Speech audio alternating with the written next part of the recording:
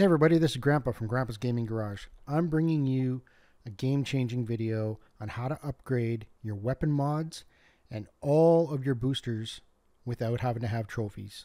That's right, it's an exploit. This is fantastic. It's a game-changing video. You definitely want to stay for the end of it.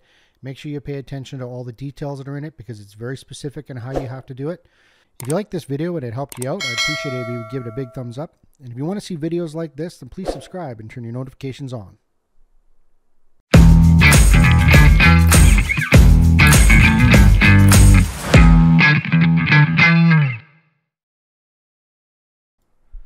All right, everybody, before we get into the mechanics of the whole thing, we have to go through what you must have in order to do this exploit. Okay, you must have the money, old world money, in your account. If you highlight the accessory, mod, or booster that you want to upgrade, you will see where this circle is right now. If that text is in red, that means you do not have the money indicated here for you to be able to use this exploit. You must have the money. If you don't know how to make more money, my duplication glitch video that I'm showing in the top right hand corner right now will allow you to make a lot of money quickly. I've done this over and over and over again, so I know it works. So before I get into the mechanics, you need to understand that if you're going to be doing accessories, upgrading your accessories, then you need to be doing a purchase of either alcohol, scraps, or weights, possibly wires for mines. If you're going to be upgrading anything else, you want to be using tin cans, and that is everything else is tin cans. The only one that is really problematic is the UV bars, and the UV bars require the seller to have alcohol and weights in his selling inventory at the same time. In this example, I'm purchasing the upgrade for the immunity booster.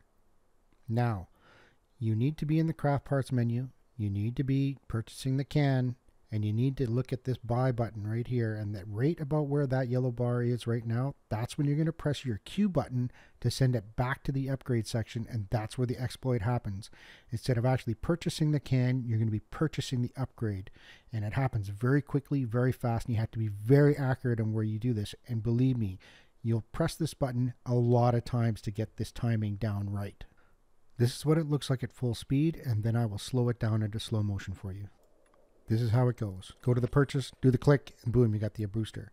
In slow motion, one more time, comes around quickly, and you got to be fast. Right at that one point, boom, you hit the Q button, and you get your upgrade.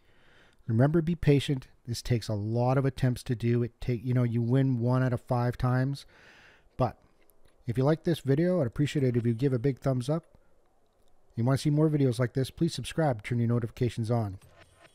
Please leave a comment at the bottom if you guys find any other parts or pieces in this that I might have missed, and I'd appreciate your feedback.